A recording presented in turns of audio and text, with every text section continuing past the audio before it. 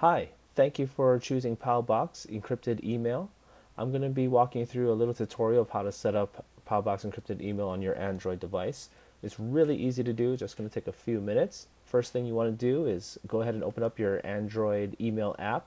You can use the third party or the stock one. Either way, settings are the same. I'm going to go ahead and open up the stock one here. And you want to click on settings within that email app that you have. I'm going to click on manage accounts, and I'm going to press this little plus button because that's going to let me add a new email account to this app. So I'll press that and it prompts me right away to enter the email of the account that I want to add. So I have this little test account here I'm going to do. So you want to enter the email address that you have, whether it's a hosted one from us or a domain address that you encrypted with Paubox. And then you want to put your password in. And just click next here, press next, and we want to press this IMAP account. That's what we're going to set up. And one thing you want to do is make sure that the username and email address match up here. So I'll go ahead and type that in. And IMAP server, we want to make sure that this is pointing to the correct one. So you want to have m.paubox.com. And for security type, we want SSL, accept all certificates. And it's going to have this port 993. So that's perfect. That's exactly the one that we want.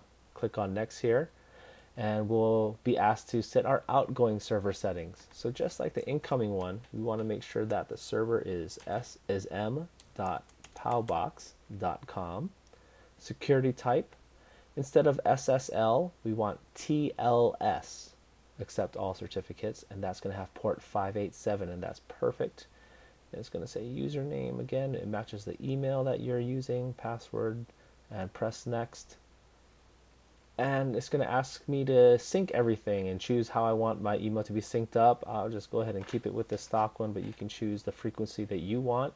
Press next, and you can give the account a name.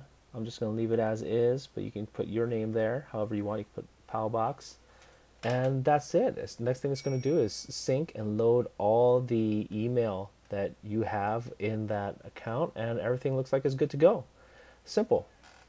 Now your Paubox account is set up and on your Android device. If you have any questions, go ahead and contact us at info@paubox.com, or you contact your account manager. But that's it. I hope you enjoy using Paubox. Thanks. Have a great day.